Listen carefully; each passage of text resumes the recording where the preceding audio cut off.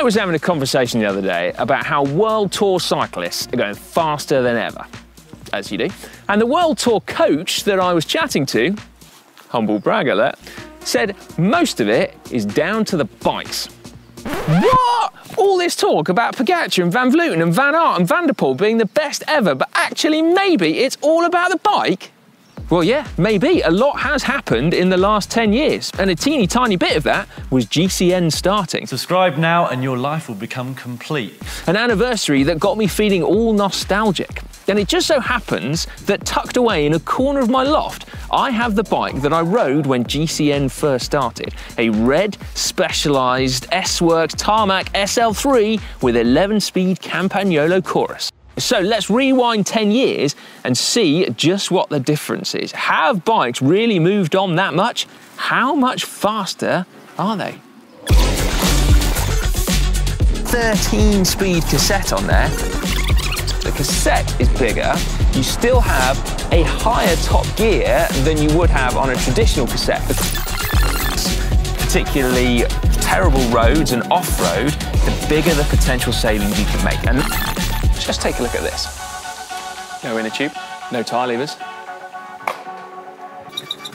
That's like the third time I've done it, and I'm still utterly flabbergasted. And today is very exciting because for the very first time, SRAM's new red ETAP wireless shifter. The new SRAM Red ETAP HRD, which combines wireless electronic shifting with hydraulic disc brakes. Oh, this is SRAM's new 1x, Force 1. Looks all right. This is a bike where you can genuinely feel the difference to your speed. The only issue is that I've got to get it out of my loft. One of my least favourite places on the planet. The mere thought of getting my Christmas decorations out is enough to put me in a bad mood for most of December. I don't even know what all this stuff is. It's just up here. But there you go. Can you see it? Just underneath the radiator, behind the camping mat. There it is. No longer red, which would be a striking difference in the last 10 years. That's actually because the red one developed a crack around the bottom bracket. Threaded, not press fit. So pipe down, you in the comments. But anyway, I got a warranty version, and I didn't like the colour. I didn't fancy having rainbow stripes on my bike, so I got it resprayed, and there it is. Cool. Right then, just give me, I don't know, 6.5 hours, and I reckon I'll have it out. It's like being at the bottom of the sea in a submarine. Oh my goodness, we've just discovered Campagnolo Chorus from 2012 underneath a radiator.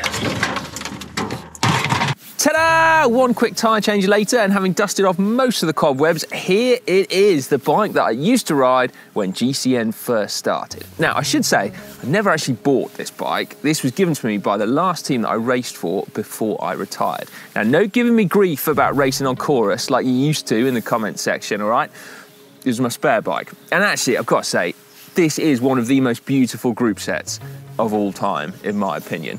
Now, clearly, the bike is not quite top of the range, or it wasn't back then, so perhaps it's not entirely fair to directly compare it to my new Canyon Aeroad CFR, but we will do, and actually what this absolutely will do as well is provide a fantastic illustration of the major changes over the last decade, because my word, there have been a lot. Super aero frame, just 915 grams. Not a hint of aero anywhere, but only 875 grams for the frame. Completely internal routing, external cables, hydraulic disc brakes, rim brakes. Yes, I can already hear a few of you diehards lusting after this bike in the comment section. You are, aren't you? Admit it. 12-speed wireless electronic, 11-speed mechanical. Press fit bottom bracket, threaded bottom bracket. Room for 32mm tyres, clearance for 25mm tyres. 11 to 30 cassette, 1125. Then yes, that is a SRAM cassette, because I couldn't be bothered to change the free hub over. But what does that stuff actually mean? I mean, does this feel any different to ride? Will it go any slower? And does that actually matter? Well, before we find out, I need to go get this ready.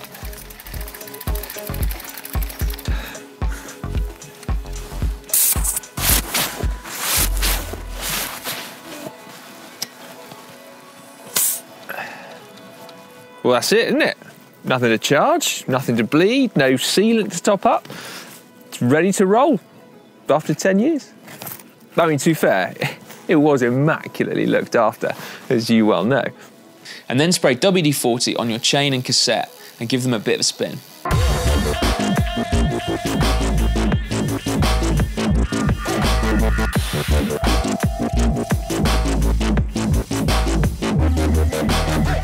So how does it feel?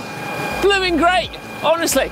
I'll tell you what I really like, just on a personal note, is the fact that my position on this bike is unchanged basically since my last day when I was racing as a pro.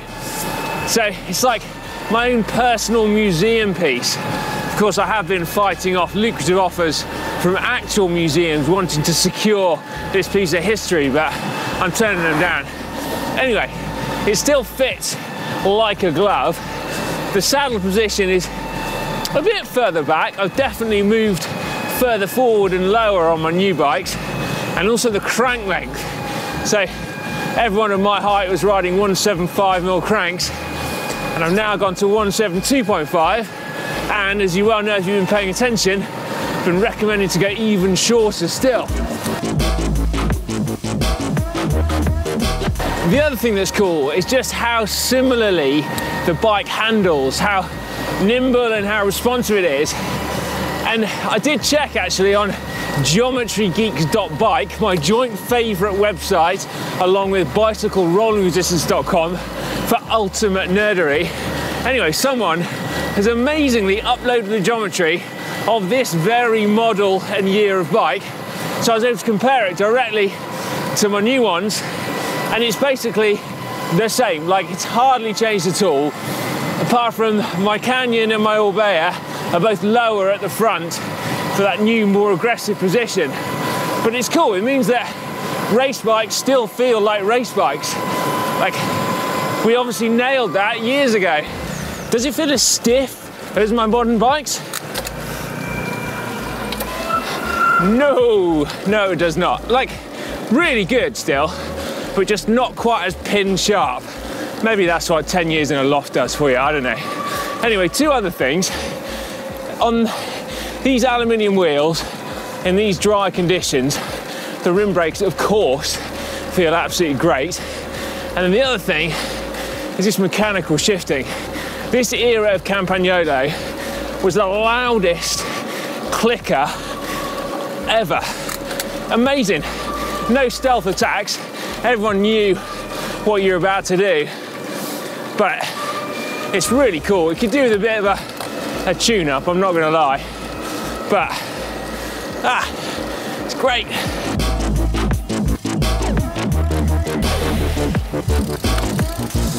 Wow, so far, so good. And it's no big surprise, is it? A 10-year-old bike that was super expensive is, of course, still gonna be amazing. And for many of you, it's about to get even better.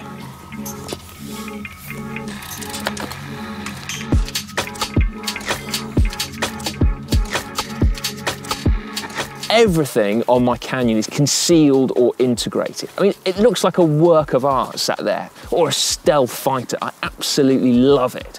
On my older bike though, aesthetically, it's much more functional. Everything is exposed. The cables, I've got a two-piece bar and stem with all the bolts. I've got my brake cables and my gear cables exposed on the frame there. And as I mentioned earlier, I've got a threaded bottom bracket as well. So aesthetically, it's nowhere near as clean. However, there is no part of this bike that I can't service. Technically, the same is true on my Canyon, but the reality is that I still have to watch YouTube videos when I want to bleed my disc brakes. They don't go wrong, so it's a job I do very rarely. And the internal cable routing on this bike does not require a degree in engineering, but not all modern bikes have been created equally. So we have definitely sacrificed a degree of ease and serviceability on the altar of performance and aesthetics.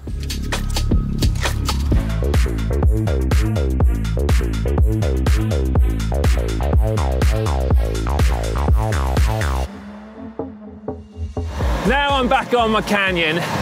Can I tell the difference? Oh my God, yes. The difference is like night and day. This one feels like it's got an engine. And you might not believe me that I can feel the difference, but when you add up the differences, aero frame, aero wheels, aero handlebars, integrated cables reducing turbulence, modern tyres, modern electronic gears, it all adds up. Now, how much it adds up to, well, that is the million-dollar question. And to answer it, I need to put a bit of effort in. Climb next. My wahoo has just informed me that it's actually called the Hlandogo Leg Shredder. So that sounds nice. Right. Beep, beep, beep, beep, beep. Oh.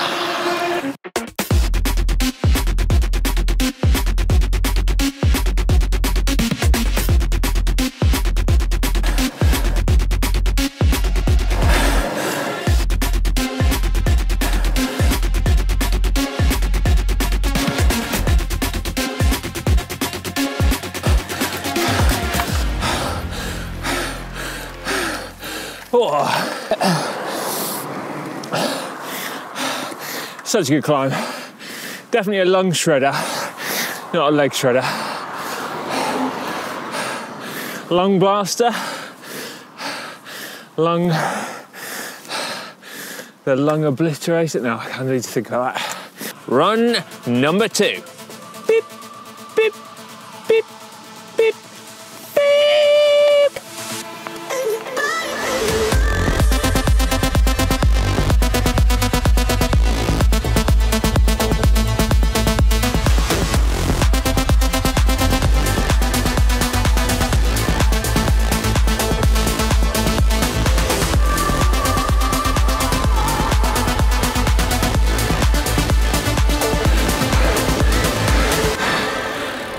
Different ball game, that. I think that's why I might be feeling faster as I'm hitting 40 as I was when I just turned 30.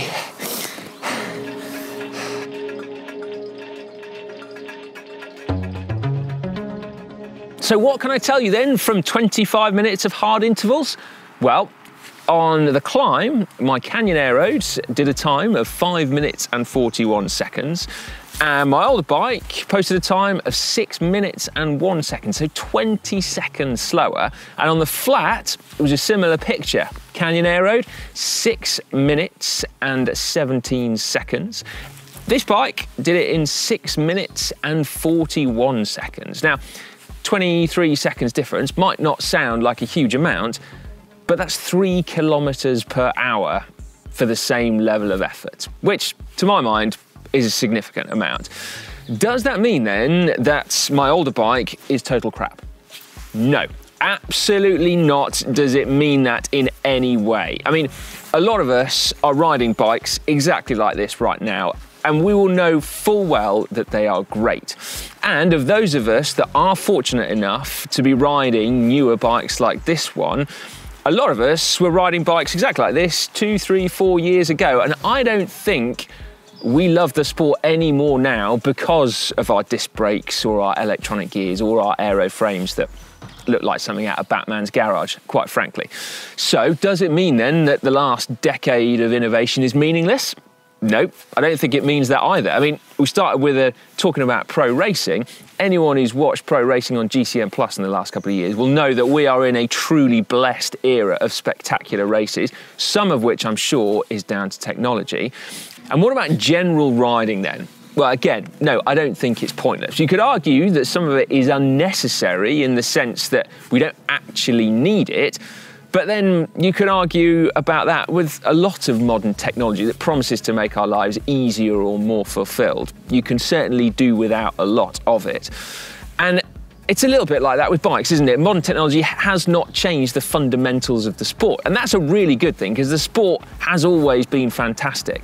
To my mind, the easiest analogy to draw is perhaps to cars.